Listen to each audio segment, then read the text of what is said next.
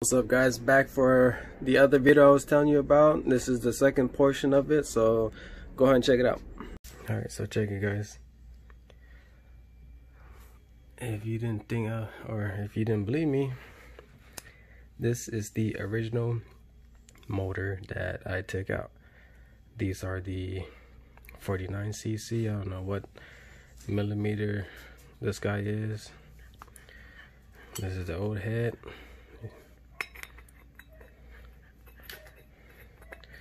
Yeah, that goes in there. The old rocker arms. If you guys did your research, you know the old rocker arms, longer stems. You can see it. These stems are longer. The 100cc's with 64mm arms, the stems are actually nearly as flush. These are the stems right there. And the rocker arms you will have to change because the original ones would push it out more. Watch. Actually, here's the old cams too. Cam will go there. Rocker arms. Should be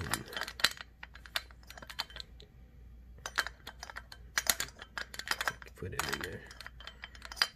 Probably upside down. And I was right, upside down. Alright, there's your cams with the rockers.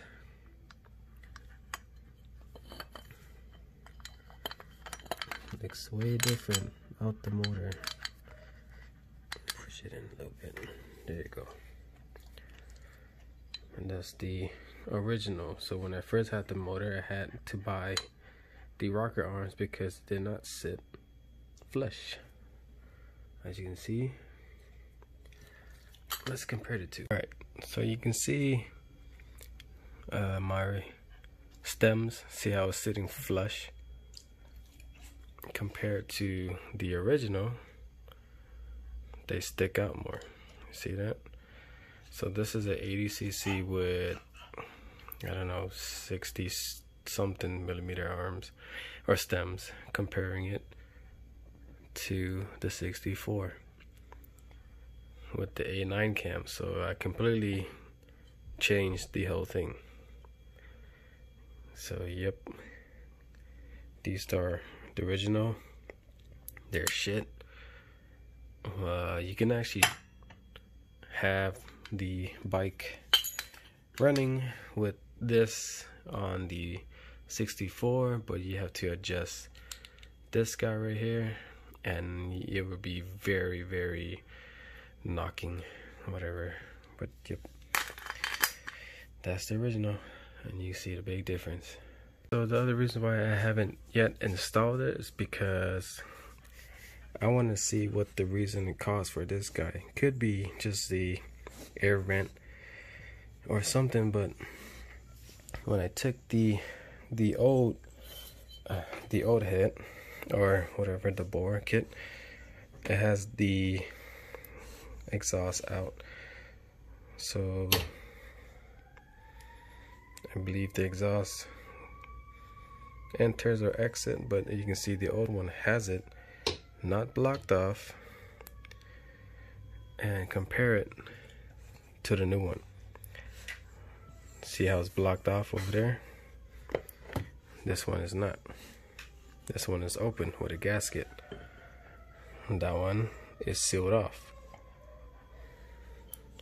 This is what I've been trying to tell some people that didn't know what I was talking about. So intake to exhaust, no intake, yes exhaust. So that was the other reasoning, maybe why this bike probably isn't giving its natural, like, I don't know, air fuel ratio. You can see it goes in right here, leads out, I did take off the headers.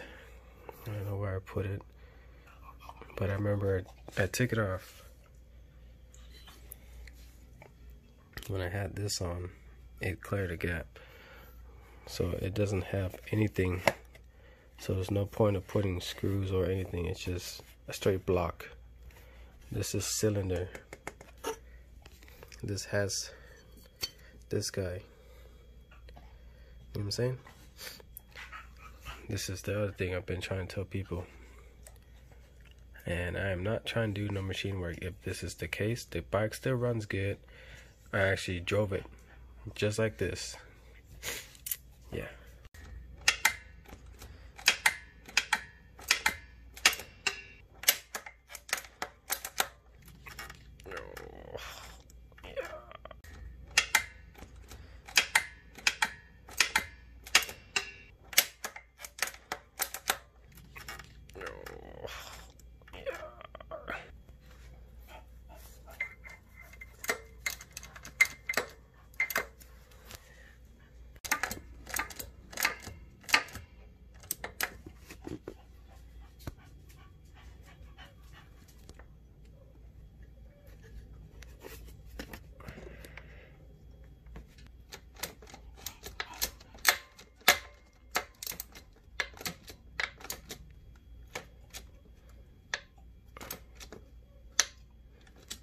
Alright, so I got the valve cover back on. So this is useful because I believe air sucks into it or shoots out. I'm not sure. I think it goes out.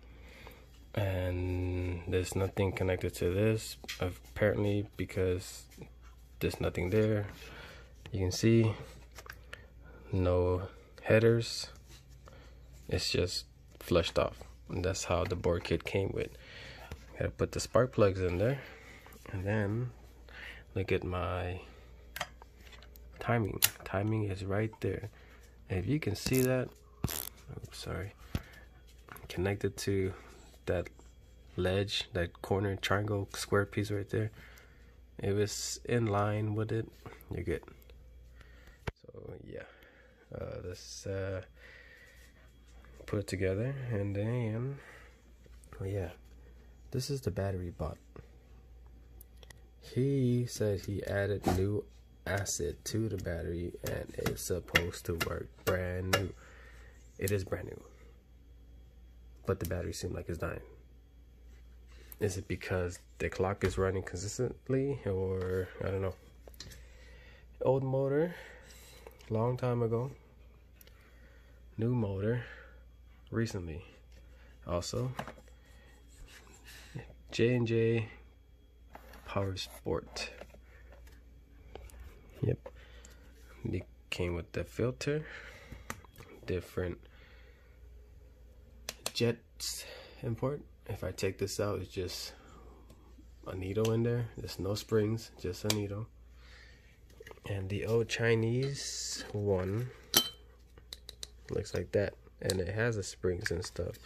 You can see from the inside it has a lot of stuff.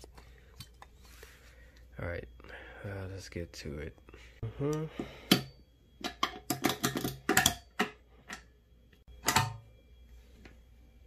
There's a lot of gas in there. Let's put this to the side.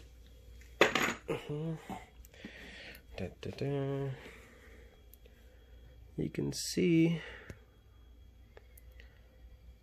what's inside the gas tank. That right there with the little rod, that's over there.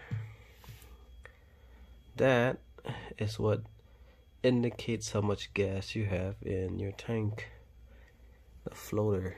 So I'll tell you on your cluster gauge, that's what how much gas you have. And what I'm gonna do, yep, just a few times, and it's right in there.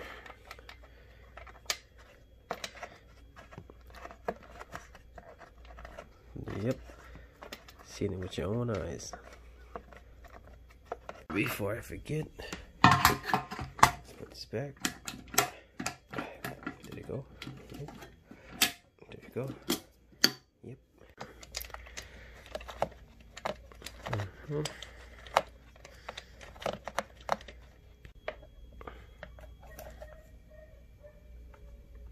That's it.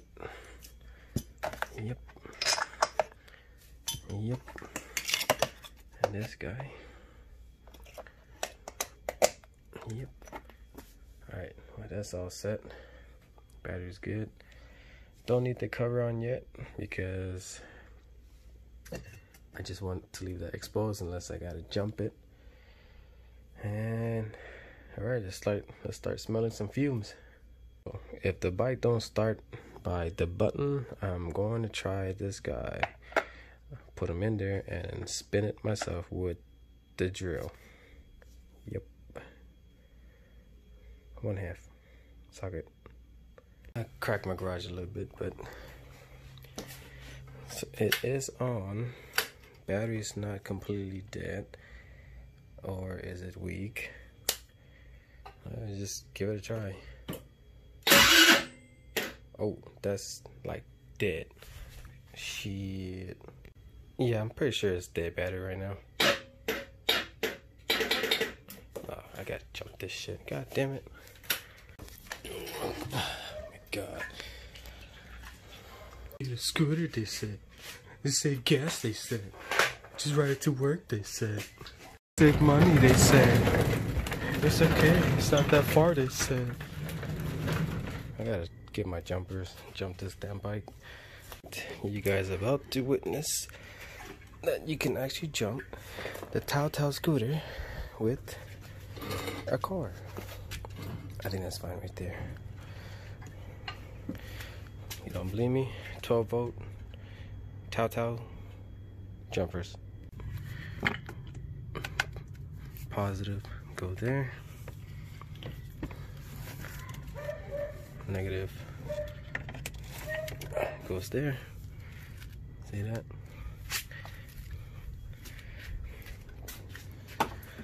Positive goes there. Negative can go here. Secured.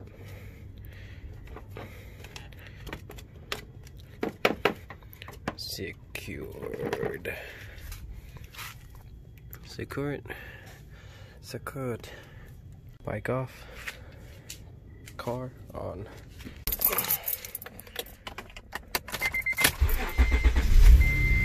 Oh, missed this car. Transmission is blown. Window down. You can see it.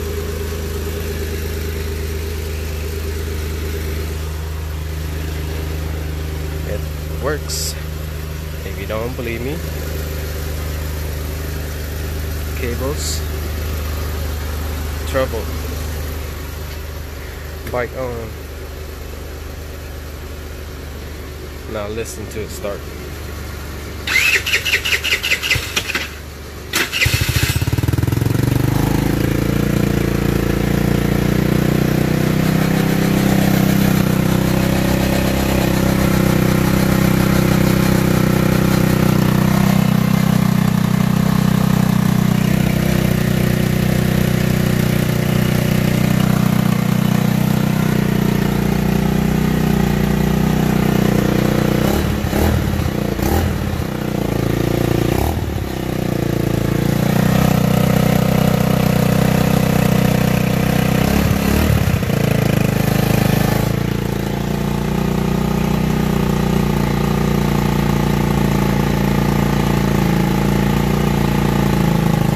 So yeah, you can see the bike works.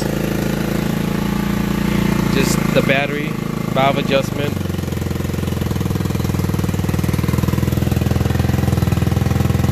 You also got to do the rich and lean adjustment.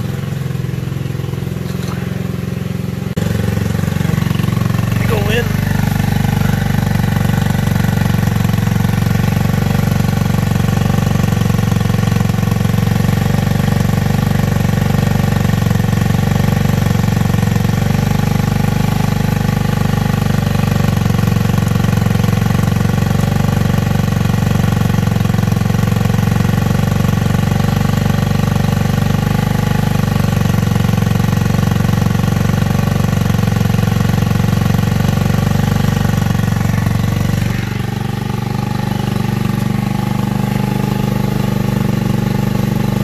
I'll leave it right there just for now to get it started, to see if it actually is the problem. Yeah, it's kind of dark outside.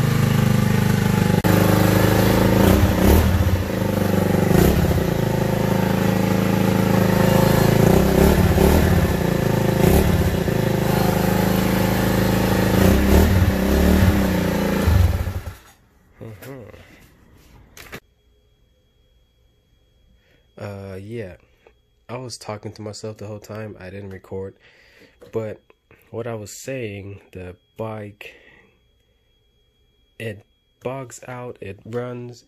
The CDI right here, you can see it, J&J Power Sport, high voltage, I don't know, maybe good or bad, I don't know. Unplugged it, plugged it back in, both wires. This guy, the restriction, I'm thinking that's what it is. Unplugged it, plugged it back in. Strap broke for the battery.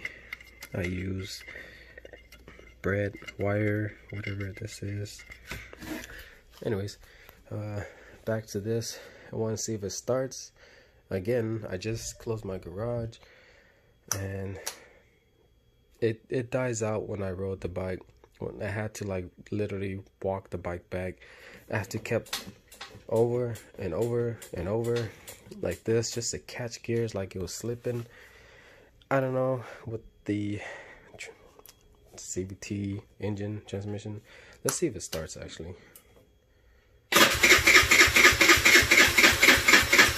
Battery is weak. Battery is dead. This is what I'm talking about. I cannot depend on this bike anymore because the battery, it died out. Did you see that? I'm not gonna bother right now. I'm just gonna leave that in there. Tomorrow I'll charge it with my car, let it run for like a whole hour plus, and I don't know, just see what it goes from there. But right, anyways, all right guys, well that's it basically. I don't know if the video is long or short. I don't know if you had any info or what I can give you or you can give me. Thanks for watching again. Comment below, subscribe please, hit a thumbs up, helps me, helps y'all. The more you like the videos, the more I can produce more. As for now, trying to get 1,000 subscribers so I can push more videos out there, but just working on my speech and stuff like that. But all right, enough of me. Peace.